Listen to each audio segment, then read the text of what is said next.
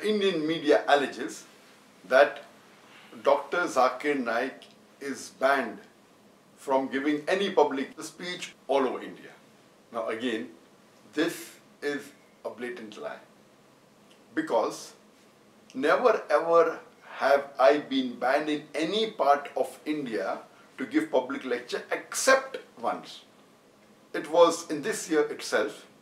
I was going to give a talk on the 2nd of January in Mangalore, and because there was the speech organized a few days later by Praveen Togadia, who was banned, there was an objection from the opposition that if you have banned Praveen Togadia, why are you allowing Dr. Zakir Naik to give? And at that time, I was given an official notice not to come to Mangalore for 1 week for giving any public lectures. So officially, as far as banning my speeches anywhere in India, it was only once. That was in Mangalore. That also was only for 1 week. Never ever have I been banned anywhere in India for giving public lectures. Yes, there have been occasions where I have not been given permission to give lectures.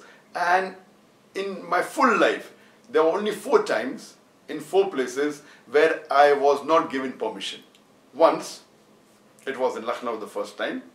That was several years back. Once, it was in Rajasthan. And once, it was in Murshidabad. And once, it was in Thana.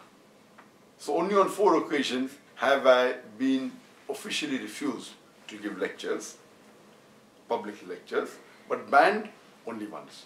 I'm aware that because I give lectures and there are some people who are against me, they always take objections and they go and complain. Complaints are many. But as far as being banned is only once, only for 1 week, that also in the city of Mangalore, and permission not being granted is only on 4 occasions.